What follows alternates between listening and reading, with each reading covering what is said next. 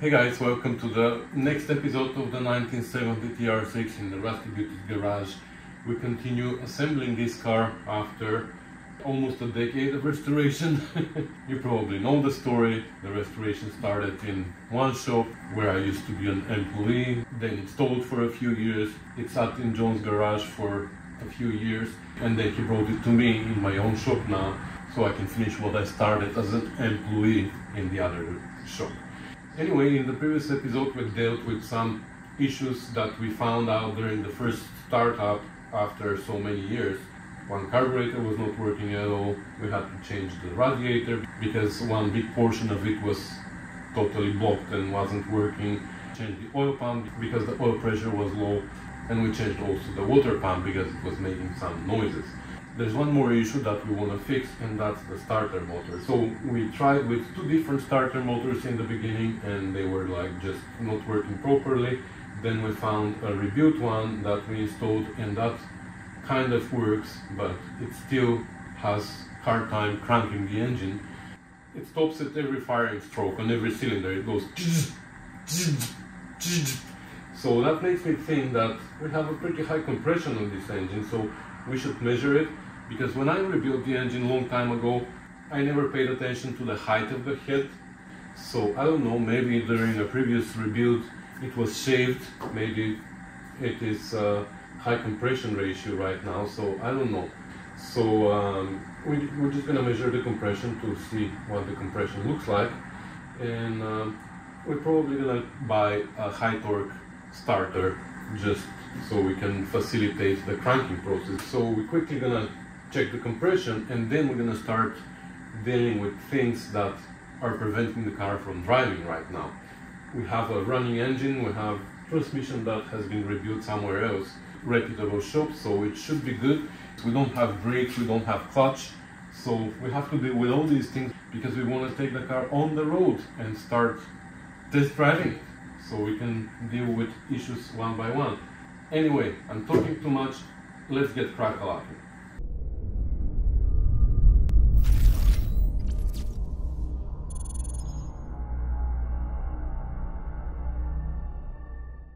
Okay, the spark plugs are out, and look at that.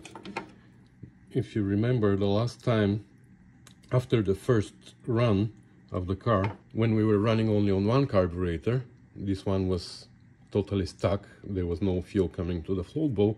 So basically all the cylinders run, but the spark plugs look like brand new. Look at this now. She ran yesterday for about 45 minutes, and all the spark plugs are now super fouled. So she runs rich, I guess. But again, it was idling only. So I'm not gonna do anything about adjustments right now. I wanna adjust the carburetors when we have the opportunity to drive the car around. So for now, we're just gonna leave them like that. All right, so let's do the compression test. Okay, so we have the gauge on the first cylinder. I unplugged the ignition coil. So, throttle fully open, and let's crank it.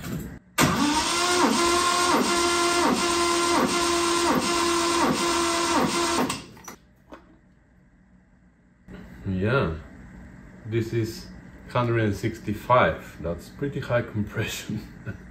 So that's why our starter is having a hard time. Actually, I'm gonna put a charger on the battery. And let's try that again.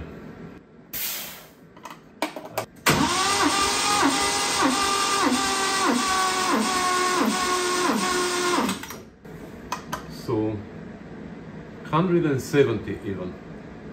That's a pretty high compression. So that explains many things. Okay, let's see the other ones. So that's number 2.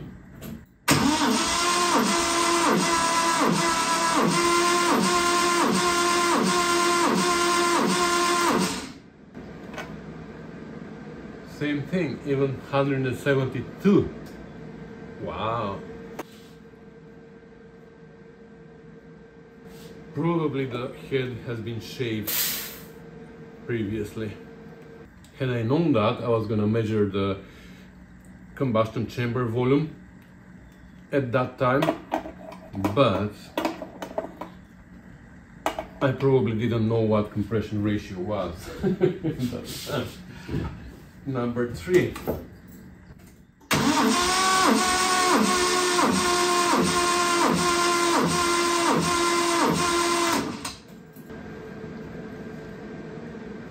$180. Oh my god, that's a pretty high compression. I mean, you guys in the UK probably are not surprised, but for us here, this is a very high compression. We are here like between 140, 150 is okay.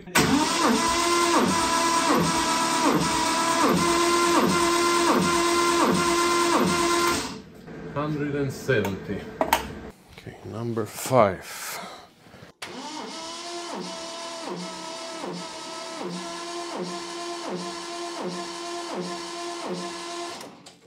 $172.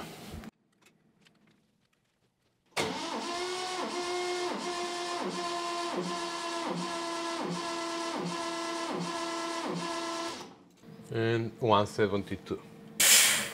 Perfect. So they're all between 170 and 180, which is what, less than 5% or a little bit over 5%. So that explains why we can't crank it when we have the spark plugs on. Alright, so this is what the compression looks like, and that explains why the starter motor can't turn the engine. So I just spoke to John and we are on the same page. We're gonna buy a high torque starter to replace. So we're gonna leave the engine alone for now. And I think the next project should be the slave cylinder. I'm looking for it, I can't find it now. Here it is. And we're gonna mount it. We have also this line here that we run. We bought this braided line, so that's what we're gonna hook up to the slave cylinder. We have this huge fitting here that came with the line.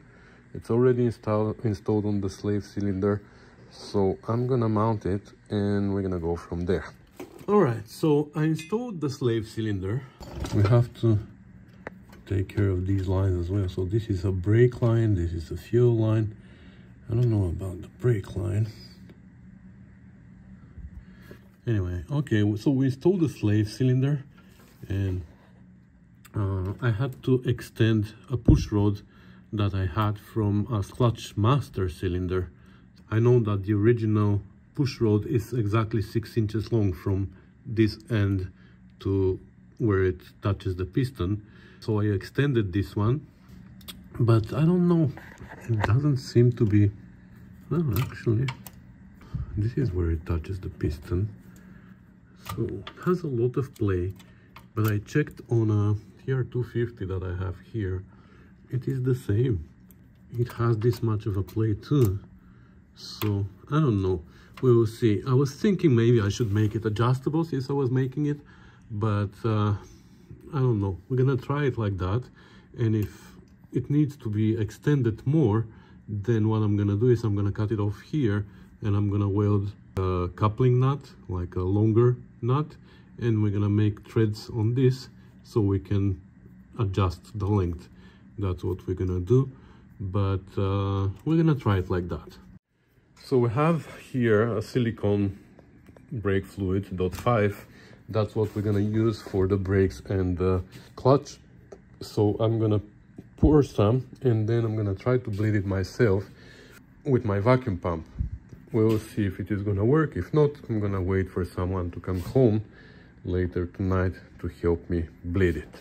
I'm pressing the pedal and the level goes down a little, pushing some of the air out, which is good. Well, I tried a little bit with just gravity feed, and now we actually have some pedal. Yeah, that's not...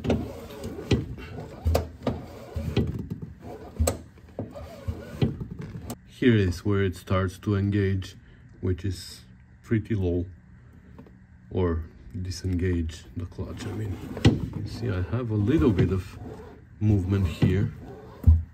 You know what, this is where I'm gonna leave it, and I'm gonna wait for a helper later tonight to help me bleed it properly.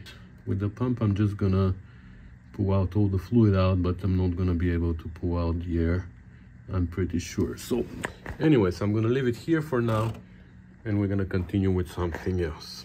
Okay, since the front wheels are in the air, let's see what's going on here. We have multiple things to check on the suspension. One of them is the brakes, of course, but also I want to take a look at the suspension, how I assembled it, because I watched my video when I was assembling this car and everything seems to be okay, but for some reason the stance of the car, front and back, is super high. It's not the same way as when it came, as when the car came, because I have pictures from that time and John has pictures, and the car was much lower. After we rebuilt the suspension without changing the springs, the car sits much higher. So I want to make sure that everything is assembled right. And the third thing here is this. The whole hub, it has a lot of play. And I don't know why that is, because when I'm watching my video, I tightened these nuts. So I don't know why they're loose now, and this is like a lot of play, a lot. So it plays from the hub. So anyways, let's take it apart and see what's going on there. See? The whole hub. Okay, looks like we have new brakes. The calipers, I remember John painted them himself, and everything is connected here, the caliper and all that. I just want to make sure, maybe I'm gonna take it out, and I want to make sure that it doesn't have any brake fluid in it, because if there is, it's gonna be .3 and we're installing .5. And we're gonna flip the caliper upside down to make sure that there's nothing in it, and maybe we can even kind of rinse it. We can put some .5 brake fluid in it, like very little, and just kind of rinse it. We're hoping that the calipers are in a good shape. I mean, they were working. I drove the car, it had brakes, so yeah, let me take it out. Okay, so the caliper is out, and like I said, we're gonna flush it. Not gonna go further than that. But now when I'm looking at the brake lines, I remember that we had a conversation with John, because these are the original brake lines on the car from a long time ago, and we don't know the condition of them. So remember that maybe 2 months ago I had a conversation with John, and we decided that we're gonna change all the brake lines with copper nickel one, so we have fresh brake lines on the car. We want it to be safe on the road, right? Unfortunately, I don't know what to do with the height, because I was thinking maybe I installed the rear springs in the front, but that's not the case, because these are definitely front springs. They have less coils than the rear ones. The rear ones have more coils. I think here we have 6 or 7. What do we have? 1, 2, 3, 4, 5, 6, and probably 7 there. The rear ones have 9 or 10, something like that. So you can see they are much more dense. Even on this car here, let me show you.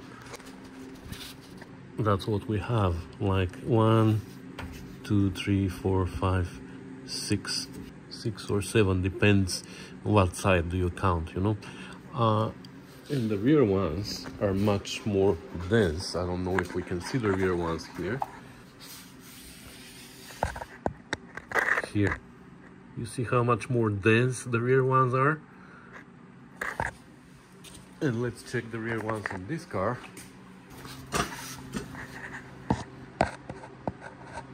See? So we didn't install the front springs in the back and the back in the front. So I don't know why this car is sitting so high. The other thing that I thought initially when I looked at the suspension here with John actually the other day, and I looked at these and I said, oh my god, these are upside down. the mounting brackets here for the control arms. But no, that's how they are. They're not upside down. You can't put them the other way around. That's how they go. Plus, if we put them the other way around, they're gonna go even higher. They're gonna bring the car even higher. Plus, even if we could put them the other way around, if we could flip these, they're gonna make the frame, they're gonna lift the frame even more compared to the control arms. So no, they are not backwards. So that's not the issue. So the only issue that I can think of is, are these the wrong shocks? I don't remember if these are the shocks that the car came with or we bought new ones. I have no idea. But if they are the wrong shocks, imagine if they are too long, maybe they're bottoming up when the car is still too high. I don't know. So you know what? We're gonna check that. And we're gonna take out the shocks and we're gonna put the car on the ground without the shocks and we're gonna see. So we have lots of work ahead of us. So let's get crack-a-lacking. Okay, let's start with the brake lines. And I took out the first one. And yeah, they are the old steel brake lines. They are all prone to rust close to the fittings usually. And this one is actually good. Or close to clips like this one.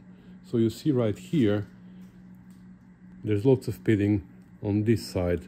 You know what? I'm gonna go clean it on the wire wheel, just so we can see. It actually doesn't look way too bad.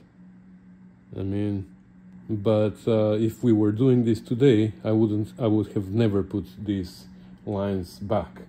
The thing is, I'll tell you a secret. At that time, my boss didn't want me to work on this car. He was always pushing me to other projects. He was always like, "No, leave this car alone." He was always rushing me, "Just do it quickly." And when I tell him, "Well, we need to do something else here," he was like, "No, no, no, it doesn't need it. Believe me, it's okay." And yes, John knows about that. It's not a secret. Anyways, we're gonna change all the lines. We're gonna reuse the fittings wherever we can, because they're not in a bad shape, but we're gonna change the lines. Actually, on my website, rustybeauties.com, I have here, come on, in the download section, I have brake lines. This sheet shows you the length and the type of fittings that you need to use and the type of flaring for each and every line for TR6. However, I think there is one mistake on it. I don't remember, so now it's a good chance to double check it. So here it tells you the length and the fittings, and you see the fittings. So all the fittings are 3/16 for 3/16 cube. However, we have 3 fittings that are with threads that are 7/16 by 20 outside. So all the rest 12 fittings are 3/8 by 24 threads. Again, the whole inside is for 3/16 brake line. And we have 2 types of flare here. Bubble flare, which looks like this, and double flare, which looks like this. Normally, this is where I have a mistake, I think. Normally, where we have a female fitting like this, which is again 3/8 24, that's where we have double flare. And on these fittings, we have a bubble flare. However, I think there is somewhere where we have a female fitting with a bubble flare. So that's why I'm gonna do a sanity check now on my sheet, because I think I made a mistake somewhere. Anyway, so this line that I just took off is front left flex hose to front 3-way connector. That's the one. So that's 25 inches. Let's cut a 25 inches piece, prepare the fittings, and we will see if it is bubble and double on each side. So yes, on this side we have a double flare, and on this side we have a bubble flare. So this one is correct.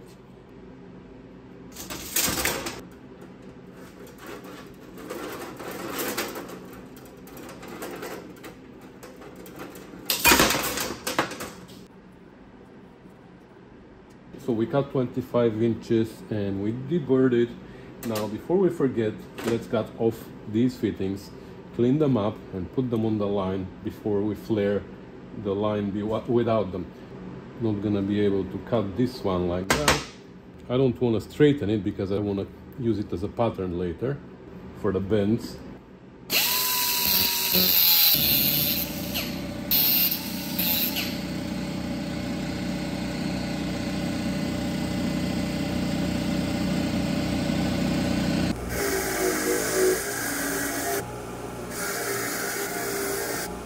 Okay, I also took out the three-way splitter from the frame, and I'll show you after that how it goes. The fittings are clean now, brand new, so if they are rounded here, it's not worth installing them again, but they're perfectly good. There's nothing wrong with them. So we're gonna use our flaring tool, which I bought a few years ago from Amazon. Now, if you go to Eastwood, you're gonna find the exact same tool at a ridiculous price. So I don't think you need to do that, because this is the exact same tool. You can buy it now even from Viver or from all kinds of places. You can buy this tool at very different prices.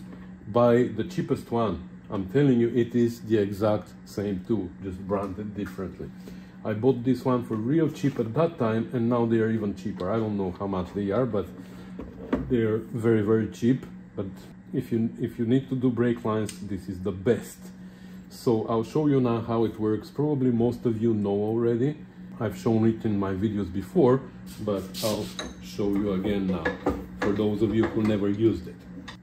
So I showed you already what a bubble flare and what double flare looks like, right? So here inside we have these dies that are specific for size.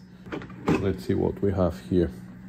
And they have two sides, each of them, 8 millimeters or 5/16, 1/4 inch, 3/8, and 3/16. So that's the one that we need, and we need this side, which has the tapered part, because here on this side it's flat. This is for different type of flaring, so we have to be careful not to mix them up. We always use this side. And also it has these nipples here and holes that fit within each other and allow you to close it. So if you flip it around, it's not gonna close properly. So always you have to make sure that you're putting them together the proper way. They go like this here, and here we have different heads. So for bubble flare, we have one operation. For double flare, we have two operations. And the first step for both of them is the same. Make a bubble flare, and then the second step turns the bubble flare into a double flare. And for all sizes and all operations, we also have this flat die, which is our operation 0, which is to align our fitting in place. We're gonna put these before we forget them, even though we still have the one side is not going to be flared, so we can put them later, but it's a good practice to have them in place in the right orientation, because it happened to me to put this fitting this way, wrong way, right? So okay, so this is where we're gonna need a bubble flare. So let's make a bubble flare.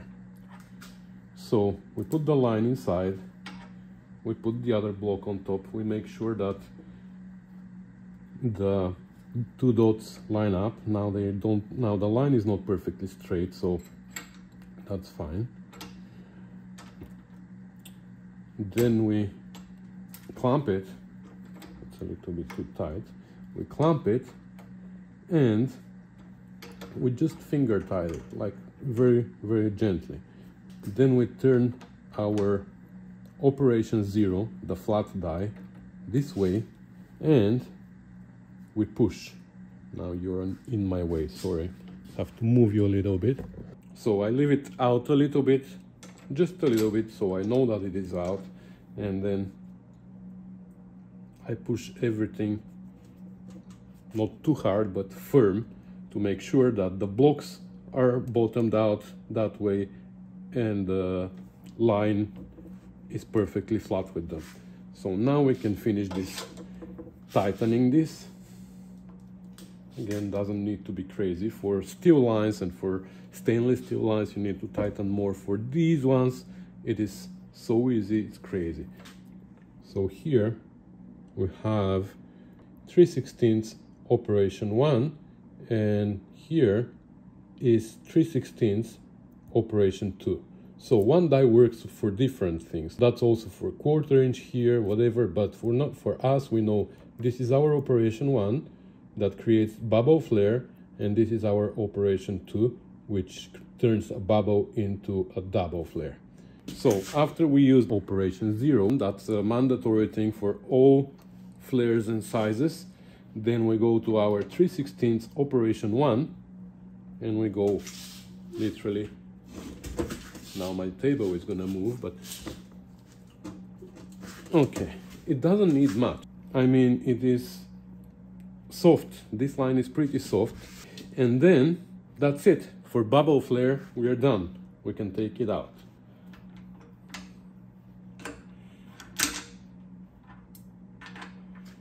We have a nice bubble. So the fitting goes like this and compresses it against whatever the other side is. So now let's make a double flare. To make a double flare, like I said, we start the same way. We make a bubble, and then with the operation 2, we turn it into a double. So again, operation 0 is where we start. Just little tension. Operation 0, tighten it up. Operation 1, to make a bubble. Sorry. Okay. So now we have a bubble inside, right? I don't want to take it out to show you because we've already seen it. Now we turn operation 2 in this way, and we go and we turn the bubble into a double.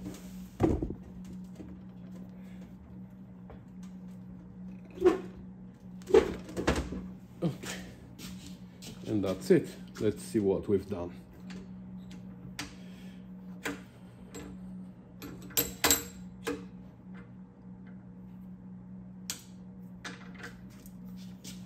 There you go. Our bubble turned into a double. You see how fast it is? With this tool, it is totally worth the money, I'm telling you. Even if you're doing one car, it's worth buying the tool. So now we're gonna take this line and we're gonna start bending it. And I figured that for copper nickel lines, I don't even need any special tools. I can basically do it with my fingers. It is so nice and easy to work with.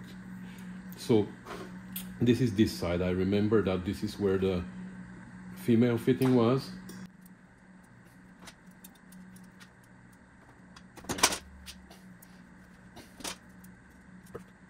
Now for the longer brake lines, I'm gonna show you a trick.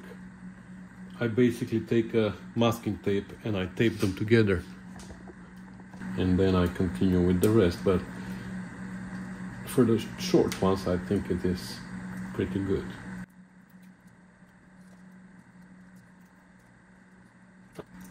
You see now, this one turns out it's way too long.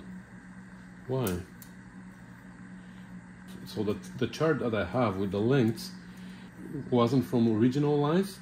It was from a kit that I bought for certain car. I think the 74 TR6 at work. So that's where I have the lengths from, but here obviously it doesn't need to be that long. So you know what, I'm gonna shorten this by 2 inches and I'm gonna correct the chart. I mean, I've done it with the lengths on the chart and it works, but you know, why don't we make it properly? So that's 2 inches shorter, or 1.5 inches. That's actually about 1.5 inches. Okay. I'll print out the chart and I'm gonna mark it.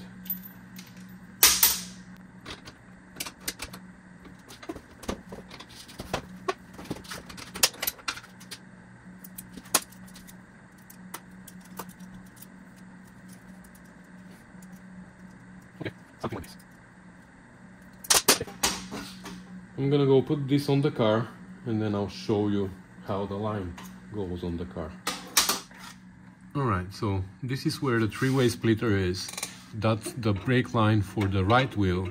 This is where the brake line for the left wheel comes. And this is where the one from the PDWA needs to plug in. So this is where our male fitting goes with the bubble flare. This goes behind somehow. I'll figure it out. And on the other side, the double flare bolts into this end of the line. So I'm gonna do that on my own because it's tight here, and I'll show you. Okay, perfect. This fits well here. This fits well here, and this is where this little clip comes and holds it to the frame, and it travels really nice here, absolutely no problem. So I'm gonna update the chart because it doesn't need to be 25, it can be 23.5 inches. On to the next one. I'm gonna make this one next. It's a very long one. All right, this mini line is out, so that's between the flex line and the caliper. So there's a very important point here. I explain here in my PDF paper, which I printed so I can make the corrections. So from 68 to 72, TR6 should be with calipers that say P and PB up to this commission number. So these calipers take 3/8 by 24 fitting. For later cars, they switched to calipers. So after 72 to 76 TR6, they switched to calipers that say PB. So these were P and PB. The late PB calipers after CC 81079 commission number, they take a metric fitting. So let's see what these calipers say. They should be early here. I believe this is where it says type 16P. So we should be fine. Sometimes you can't trust the year of the car because somebody might have changed the calipers. So we should be good with the 3/8 fittings. So here, the second page of the PDF file is exactly the same, except it adds one more fitting. Here I said that you need 12 of these 3/8. For the late ones, you need only 10, and the other 2 are the metric ones that go on this short line to fit into the caliper right here. So we're good with the 3/8 here now. So that's something important to know. So I'm gonna cut this one. It should be 4.5 inches from the front flex hose to the caliper. And as normal, the male fitting has a bubble flare and the female fitting has a double flare. So I'm gonna update this PDF file with the corrections that we figured out here during this video. There's a little bit more you're gonna see later. And if you need it, you can download it for absolutely free from my website, www.rustybeauties.com. But if you feel like making a donation, there's links in the description of this video showing you how to do that. Alright, so I took out the line from between the three-way connector just behind the front left wheel, and this is the one going across under the oil sump and to the other wheel on the other side, on the right side, to the flex line. And I already put the fittings on and I started bending it, but it is a little bit tricky because now it's longer line, so I just wanted to show you my trick with the masking tape. Once you start bending it like this, how does this go? Am I stupid or what? Yeah, this way. Okay, so that's how far I went and realized that I need to do something like this. Now we can continue. and every once in a while we can tape them together again. Of course, it's not going to be perfect, but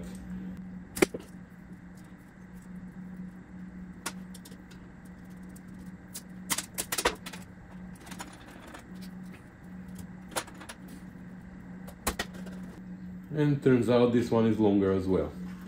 So I would trust this line, the steel line, because it looks like these are the original lines of the car, and it was following the frame pretty well. So I'm gonna shorten this one as well, and I'm gonna update my chart. That's 3 inches shorter.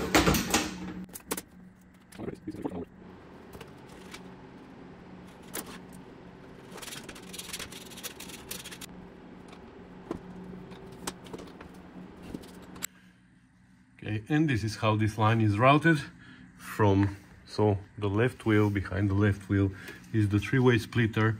The one that goes to the right wheel is the one in front.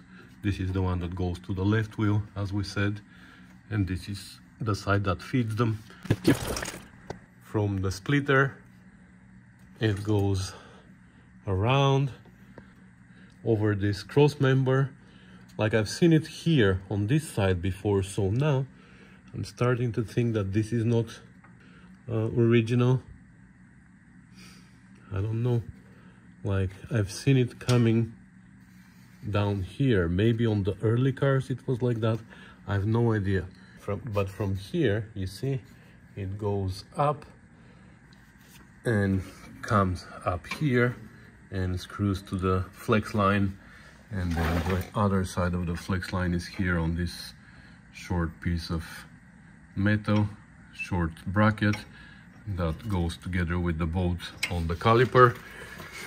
And here we have this short line again that is on the caliper, so we're gonna remake this one too, and we're gonna move to the next line. Okay, so that's bolted here. We have the little line here, and now let's remake these 2 lines. So like I said, here we have special fittings for the front section of the master cylinder. Counterintuitively, here the rear part of the master cylinder is responsible for the front brakes, and the front part of the master cylinder is responsible for the rear brakes. So that's why these 2 lines cross. From the rear brakes on the front of the master cylinder, it goes to the back of the PDWA. So you see the lines cross here. And here we have the bigger fitting, the 5/16, and here on the front brakes we have the other bigger fitting, the 5/16. So I'll take this line out and I'm gonna remake it, and I'll show you the difference of the fittings. Okay, I took the 2 lines out, and you can see the difference here in the fittings. And same here, 5/16, 3/8. The hole is the same, takes the same line, but the threads outside are different. Okay, so we replaced these 2 lines now, and they are installed. Okay, so this is actually the one that I need now. From the PDWA, from the front port, which is 7/16, to the 3-way connector down there to the back, which is 3/8.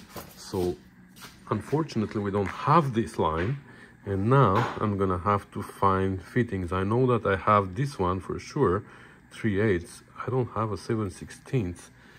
I mean, I don't know if I have one, so I'm gonna have to go around and look.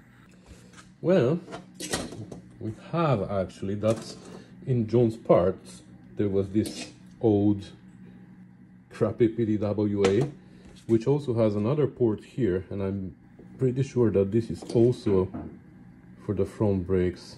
These probably are both 7/16, and this is a 3/8. So let's take them out. I know they look crappy, believe me, they're gonna clean up like brand new.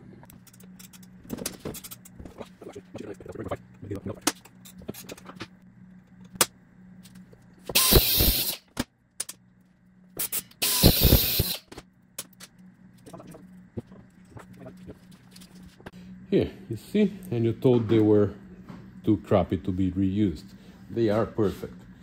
So now we're gonna use this line because we cut it at 14 inches, but I bent it in the wrong way. So let's see if this tool that I invested in is gonna work. I think it's a bad investment, but maybe not.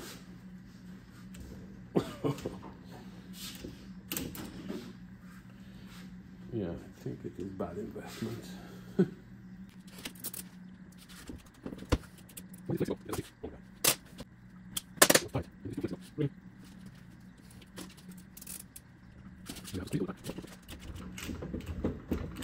Oh my god, and this is copper nickel line that is soft. Nothing. You know what? This is the worst investment I've ever made. I paid $140, I think, for that. Crap. Well, I shouldn't say that because it's going for sale now. Anybody needs it? Brand new, barely used. Alright, so this one is made and installed as well. I don't know how to show it to you, but from the three-way splitter down there comes this way up, goes to the front part of the PDWA with the big fitting and the small one there.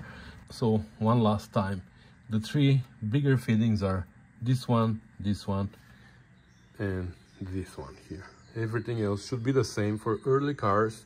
For later cars, the two fittings on the calipers, these ones here, are metric. Okay, I'm not gonna say it anymore. Alright, so this completes the front brakes. Now let's deal with the rear brakes. I already removed the line that is from here to the center of the frame under the car. I'll crawl underneath now and I'll show you. And I already made the new one. So for this one, I couldn't keep the shape because it kind of needs to be bent under the car. You can't really take it out without bending it. So I had to bend it to take it out. And we're gonna bend this one when we put it underneath. So this is 33 inches and it has male on this side with a bubble and female with a flare. So the male goes here to the PDWA and the female, this is where it comes down from the PDWA, makes a turn, goes through this hole here on the frame, which we have too many lines here, we're gonna deal with them too, and makes a turn here, follows the frame and hooks up to this union here in the middle of the frame. Without this union, you can't fit a whole entire length of line here. So it comes in two pieces and they join here with this union. So I'm not gonna put that one yet. I'm gonna go to the back and I'll show you where this one ends. Right here. So you see this one goes up and there's another three-way splitter here, which is fed from this side. From the top, it goes above the diff and comes down, and this is where it connects to the flexible line. The other side of the three-way splitter, right here, goes directly to the flexible line. So here we don't have a hard line. This is the flexible line directly that goes to the trailing arm, and I'll show you what's there. So I'm gonna undo this one now, and I'm gonna try to take it out without bending it way too much. So it goes through the tunnel here to here. With this nut at the end, it's gonna be tricky, but it should come out from this hole here. I'm also gonna remove this plastic line here, which is for the emissions. We're not gonna use it, it's not needed. And this is our fuel line, which I think we're gonna keep. Maybe I'm gonna spray some brake cleaner through it. Or should we take it out to clean it?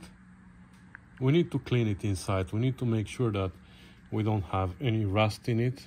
Anyway, I'll think about it, but I'm gonna take the plastic line out, to give us access for this nut to go through here. Of course, I'm gonna do that on my own. Can't keep you here, sorry. Okay, so this is the rear line. I was able to take it out without bending it, and you see all these little bends here and there. Like, it is so precise. I mean, that's, I'm pretty sure, the original line that came out of the factory. And it's not in a really bad shape, actually. All the lines that come out are not so bad, but I'm happy that we're changing them. Anyway, let me show you also here where I showed you. That's the three-way unit that I showed you from under the car. And this is, you see on this side, is where the flexible line connects. And then we have a hard line here following the trailing arm and coming here to the cylinder. The one on top is the one that goes above the differential and goes to the other side and connects to the other flexible line on the other side, and then we have the same situation on the other trailing arm. But I want to take out everything so I can clean it. Okay, I took out the whole system and I assembled it again so you can understand it better. Rusty, can you stay away, please? So this is the new line that I already made that comes out of the PDWA here. It's not bent, it's gonna be bent to fit. This is where it connects to the rear one in the middle of the frame. Then this one follows the frame, goes up and connects to one side of the three-way splitter. Then for the right wheel, this one goes above the differential, comes down, and there's a little bracket on the frame where the flexible line is bolted to, and the hard line connects to it. And this side of the flexible line is on the trailing arm. There's a little, like a fork there, and then the hard line to the wheel cylinder. And this is the other side. Here the flexible line connects directly to the three-way splitter. You see on this side the flexible line connects to a hard line. Here the flexible line connects directly to the splitter, and then again on this gets mounted on the trailing arm on the fork, and this is where the hard line goes. This is what I was talking about, that somewhere I had a mistake in the sheet, and that's where it is. Here you see normally everywhere where we have male fittings we have a bubble flare. Here that's the only place on the rear wheel cylinders where we have a male fitting with a double flare instead of bubble flare, and that's because the wheel cylinder, I guess, inside has a bubble and it needs a double flare to match it. So I have to correct my sheet. Rear brake cylinder to flexible hose, 17 inches, two lines, but here we have a male with a double flare. So I'm gonna have to change this to this. That's the only place. Okay, so yes, my sheet was wrong. Okay, everything is remade now in copper nickel lines, and now I'm just gonna disassemble it and assemble it on the car. Okay, so it is all assembled now. Here it's where it starts from the PDWA, the rear side. It goes down, so it comes down, makes a turn here around the frame and goes through the hole and connects to this union here. Then the next line continues through these holes and through the tree. I don't know why they call it a tree or t-shirt or whatever. That makes all these curves here. I have no idea why. That's how it goes, and goes into the three-way splitter. From here it splits to the left and the right. Let's see the right side first. This is where it goes up above the diff. There's a little clamp there that clamps it and holds it above the drive shaft so it doesn't even though it's like 3 inches above, but it doesn't matter. Then it comes down on the other side and goes into the flexible line here. And then the flexible line goes to the trailing arm. From there, another line continues. And here I let it loose because we have to flush these wheel cylinders. So it's not connected there yet. And the other side is the same here. For the left wheel, the flexible line is connected directly to the three-way splitter. And then the same here, the hard line comes this way, and I let it hang here until we flush the cylinders. So with that, our brake system is almost complete. What's left is just to flush the calipers and the wheel cylinders in the back and connect the brake lines, and then we're gonna fill it up with .5 and we're gonna bleed the brakes, and we should be good to go. So that's gonna happen in the next video because this one becomes way too long. That's when we're gonna deal with the calipers and the wheel cylinders, and we're gonna hook them up. And I know that I said that I was gonna look at the front wheel hubs in this video, but it becomes long now, so we're gonna deal with that in the next one. And about the height and about the shocks, I don't know, we will see what we're gonna do there.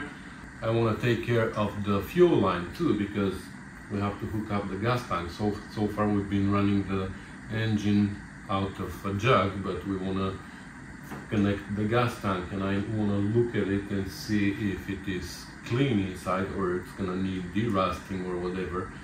The fuel line looks like it's not too bad, but I guess we're gonna take it out. Now it is not connected to anything, it's just loose.